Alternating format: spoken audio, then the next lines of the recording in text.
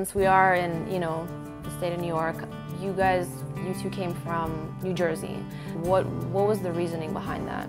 The move in general towards New York was to be near what was considered the mecca of music, like there's the mecca of basketball, the mecca of music. There's a dream out there, and I think it's been there. It's found its way into Greenwich Village, and then it moved to all sorts of places. It found its way to Williamsburg, and I think it's moved again, and I don't know where it is, but it basically goes where it's cheap enough to survive and live and make art, but it's not so expensive that you can't be there anymore. And so I kind of moved in, trying to find myself and find my place and all that. And it was tough because it was basically, I worked 3 jobs and didn't really have much time to do my art. And so I was sort of priced out. And I moved westward with Jeremiah, and we found Nila once we moved there. Well, what was the Brooklyn vibe for you when you were working here and living here? I was living in Bushwick. I would commute like all around back into other parts of Brooklyn. I worked in Williamsburg. That's a different vibe than the other part of Brooklyn I worked in, which was by the Brooklyn Supreme Court and the technical schools. So it's kind of a really diverse borough. So it would be hard to sum it up in one building. What's the most frustrating question? I'm sure you guys have been asked this many times, but was it the question of why would you leave New York City, the place of dreams, or the question of why did you choose Denver? Which one is more frustrating for you to answer?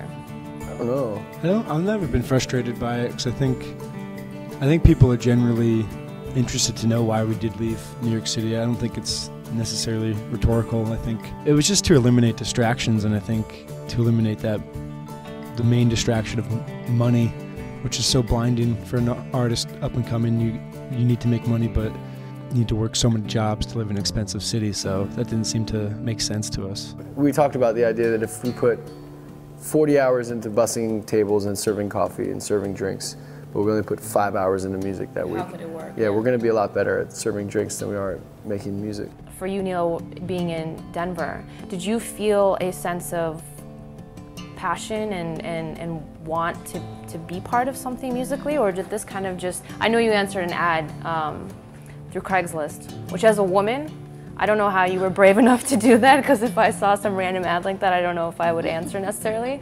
But is this something that you'd always dreamed to do, or how did this all come about? No. Not at all? No. So you're just the luckiest girl ever.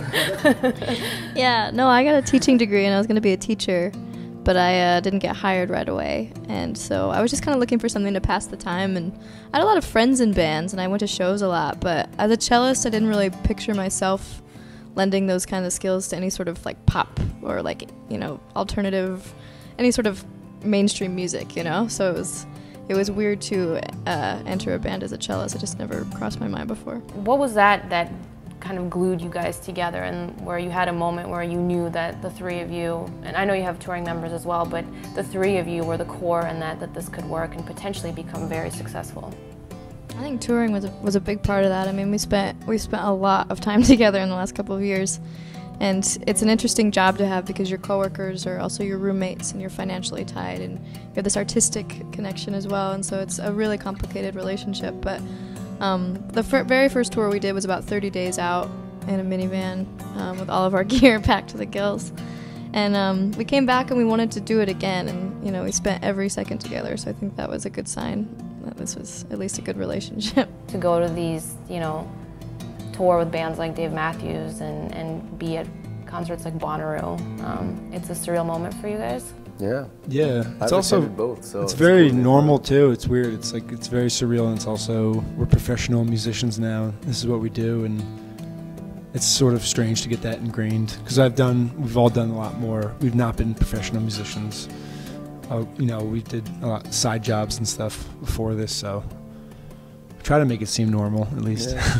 I remember growing up, I went to like 3 Dave Matthews shows because all my friends were into Dave Matthews Band growing up, so we all went to Giant Stadium, and it was this there was a culture around it, and all these high school kids would just hang out in the parking lot, and a lot of those people will be here tonight for the show, and I think they're pretty pumped. To me, it's just so interesting to see that transition happen, from being an everyday person. You still are an everyday person, it's just now people are more curious and interested about you. It was an interesting moment the other night. Dave Matthews was playing, and I went out to go see the song, number 41.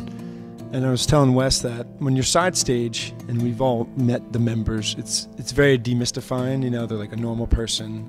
You know, they eat and they sleep and they're very normal. But then as soon as I went to the front to like actually watch the show, and like the lights are going and the sound, immediately he became that celebrity that I once saw as like a teenager. There's a shift. Do you think that everybody's capable of finding that other character, or do you have to have that special X factor?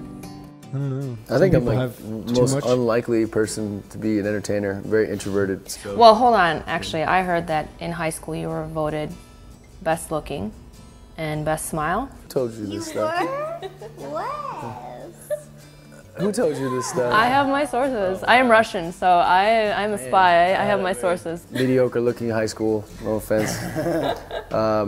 No, yeah, I was very introverted though, and I still am, and so it's I think it's something where I remember the day of shows every day.